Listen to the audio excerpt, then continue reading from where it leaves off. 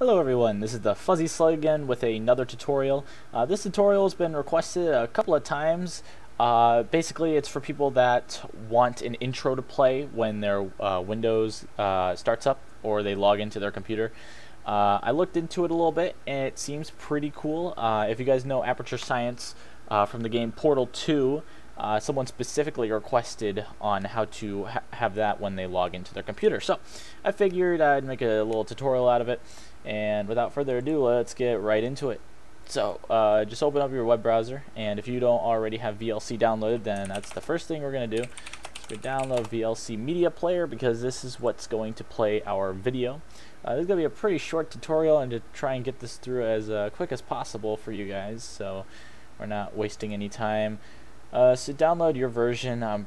This tutorial is mainly for Windows, so you can download either normal 32-bit or 64-bit. I'd say 64-bit is the normal operating system nowadays. Not a lot of people have 32-bit processors anymore, but if you do, that's what you want to click. So it should automatically start downloading. I wouldn't download this. This is another advertisement. Yep, there it is, already downloading. Just trying this tutorial out before I start the video, so I do already have it downloaded, but just want to make sure it's up to date. If you don't have yours up to date, version 3.0.8, if you don't already have it.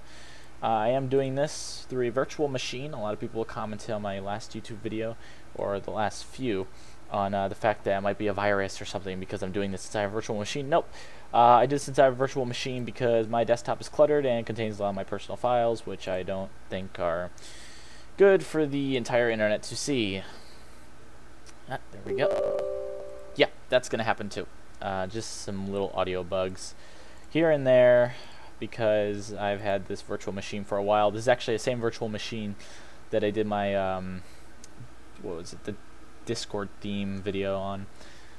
So it's been here for a while. I might need a fresh install, but hey, if you guys remember my placebo theme for Windows 7 video, stay tuned. In the future, I will have a video coming out for the Windows 10 version of that.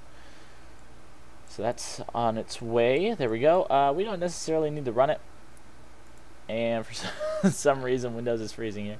I think it's just loading everything up. I really don't know what's going on here. You guys won't have the issues I'm having because virtual machines get very buggy, especially when I'm only running on 4 gigs of RAM and 2 cores. So I will be right back, and I'm going to fix this issue. Okay, I'm back. It was as simple as just pushing the Windows key. I don't know why that happened, but we can uncheck that. We don't want to run VLC Media Player. I mean, you can if you want. We don't have to, though. Click Finish. Then we can actually pull up whatever video you want and download that YouTube video or wherever you have it from. MP4 file should be good. Anything really works. AVI file, doesn't matter. But just for the tutorial, I'll be looking up the actual Aperture Science intro. Sure, I think that's what it is, or theme. Yep, that's good. So we're gonna go YouTube to MP4, convert that, ignore all the advertisements. So once it decides to work, it'll start saying your video is being processed. It goes to 100%, and then you have some advertisements. There we go. Now the download buttons work. Ignore that. Ignore all these stupid advertisements. Might need to click that download button just a few times so it actually works. There we go. And now we have our Aperture Science theme.mp4, and it should work perfectly fine.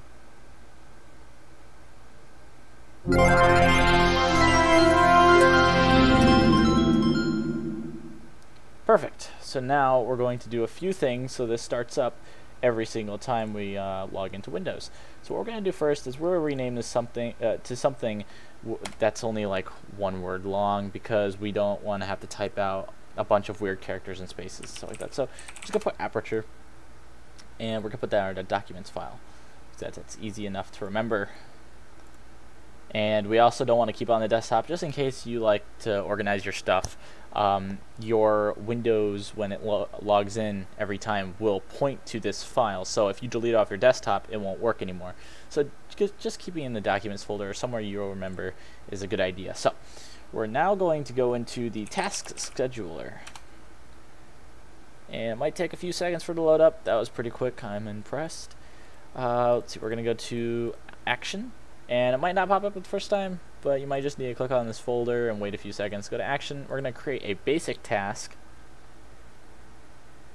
This also might take a little bit. Name, you can name it whatever you want. I'm just going to name it Log On. No description needed. We're going to set the task to start when I log on. Next, we're going to start a program. Yes. So the program, you're going to want to point to VLC Media Player. So I'm pretty sure, yes, it will be in this PC. It'll be on your C drive. It'll be in program files, not times 86, since we selected the 64-bit version. Now, if we select the 32-bit version, I'm pretty sure it would be in program files times 86, since that's usually where all the 32-bit programs go. But since we installed the 64-bit version, it will be in program files. It's going to be under Video LAN, VLC, and we're looking for the .exe file, which is right here. So we're going to click Open. And it'll put that automatically in quotes, and we're going to need arguments because we're going to be pointing to a specific video, and then we're going to need specific arguments so that it pops up like in full screen automatically and all that jazz. So we're going to first point to where we put the video. So it's in our Documents folder. It's right here. It'll also say right here. So C:\users /fuzzy /documents. So it's not going to be the same for you because you have a different username than I do. So C:\, what was that again? Users. Might want to just drag that to the side there. Fuzzy /documents. Another /, and then we're going to put aperture.mp4.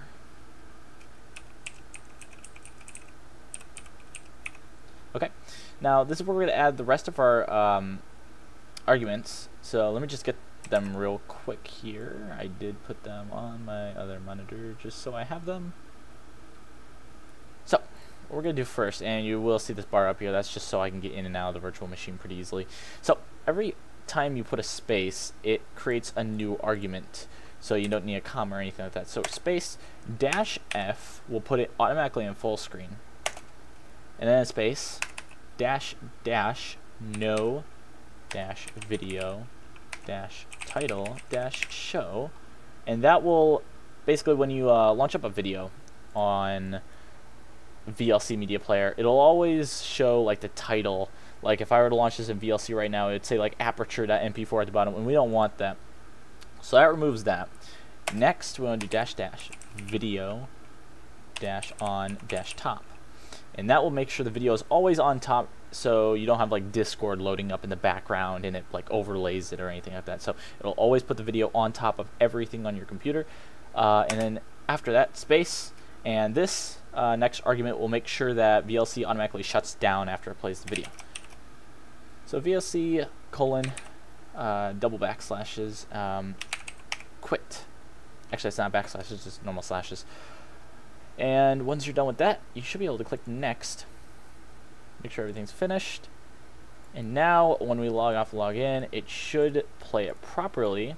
And just, oh, see, I had this created earlier. I don't think I ever deleted that properly. Okay, log on was the one we just created. So now if we run it, hold on a second. I forgot. When you load up VLC for the first time, it will pop up with that little page for privacy and network access policy. You don't have to check these. I don't know about network access, but I do know you don't have to check the regularly check for VLC updates box. Then you can close out of it, and now it should work properly.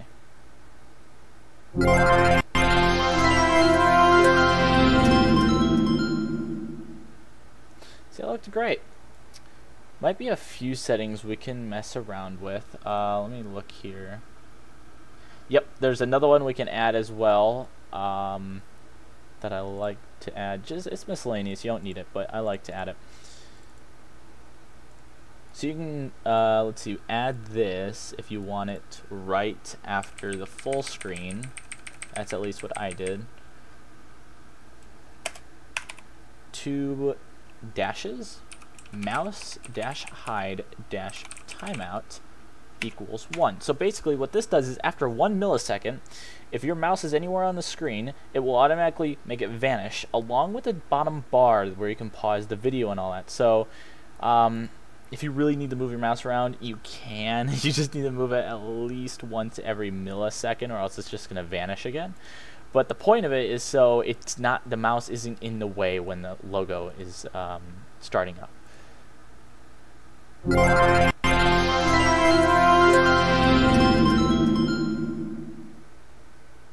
See, so now that'll happen every time you log in, log out. Just log in, sorry, not log out.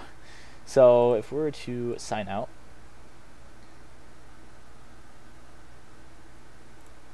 and then sign in,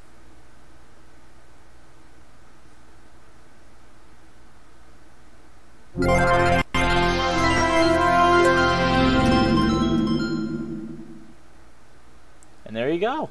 Works perfectly. You got a fully functioning mouse afterwards and everything works. So I hope you guys enjoyed this tutorial. You can use this with any video, of course. It doesn't have to be Aperture Laboratories. That was just an example. Well, like the video if you like it. Subscribe. Stay tuned for my Placebo for Windows 10 tutorial coming out pretty soon. I hope you guys liked the video, and I'll see you guys in the next video. See ya.